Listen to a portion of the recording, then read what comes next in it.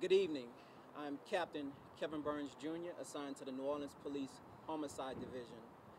I have with me today members of the entire violent offender warrant squad behind me. I also have Sergeant Daniel Hyatt, who's also assigned to the New Orleans Police Homicide Division.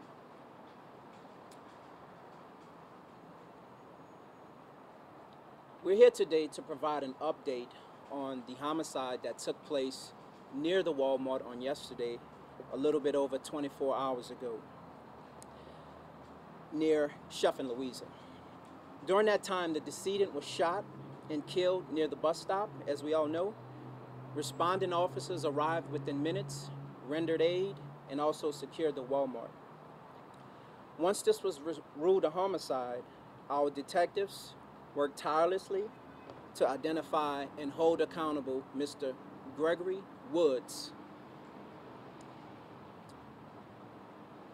An arrest warrant was issued for second-degree murder for Mr. Woods by our Homicide Division, and he will be charged again with second-degree murder. As Superintendent Woodfork informed the public on February 2nd, we will pursue the most violent individuals in this city to make New Orleans safe for everyone.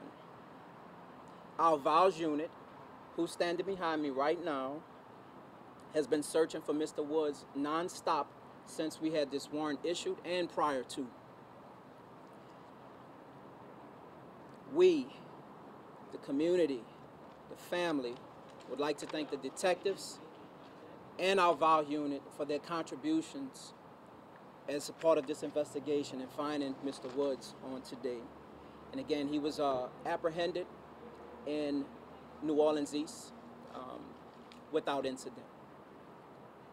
That's it.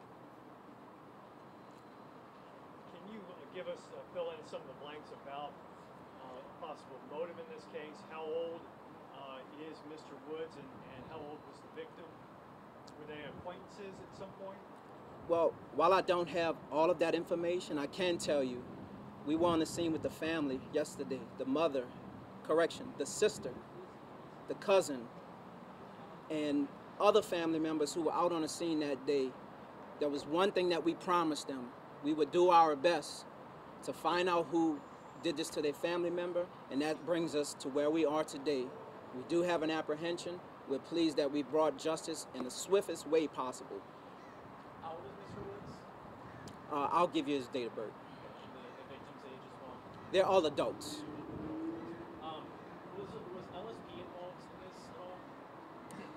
We did have assistance from Jefferson Parish. We would like to thank Jefferson Parish with air support on yesterday, and that's all we had as far as outside agencies. When was that warrant issued, and when exactly today was Woods arrested? The warrant was issued at about 7 o'clock last night, and Mr. Wood was taken into custody less than an hour ago. And how did we determine him as the perpetrator? A great investigation, that's how. We relied on technology, relied on individuals coming forward, the public, the community, everybody. Responding officers, the tireless efforts of the detectives. I can go on and how we came to get a warrant for this gentleman. Is Mr. Woods known to have a criminal history? That's still under investigation. I know you said that Jefferson Parish assisted with air support. I know Superintendent Woods talked to, NOPD possibly investing in drones. Is this the kind of case where it would, be more beneficial if NOPD could have drones? Of course, anything. We welcome any technology. We welcome any help that we can get.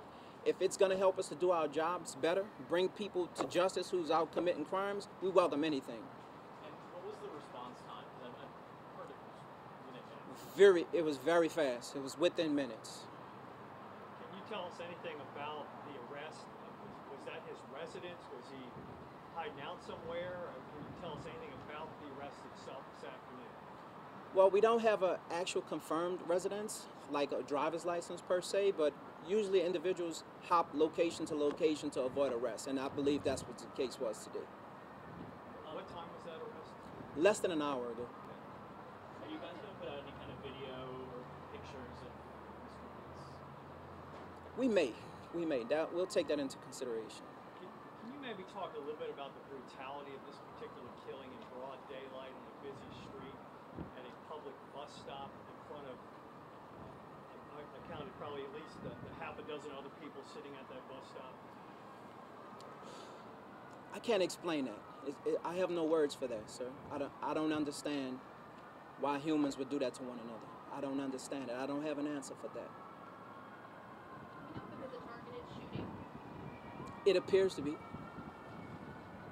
And can you now confirm that he did hide out for a time in the Walmart? Yes, so that was some information that was under investigation on yesterday. He did not hide out. He simply went in and went out. And he changed before he came out? We don't have that information. Correction, we do have that information. In yesterday's press conference, one of the deputy superintendent did put out that he did change within the neighborhood, but not within Walmart. Can you say that one more time? I'm sorry. He changed In the neighborhood, not within Walmart. That was on yesterday's press release. Was he found with a weapon?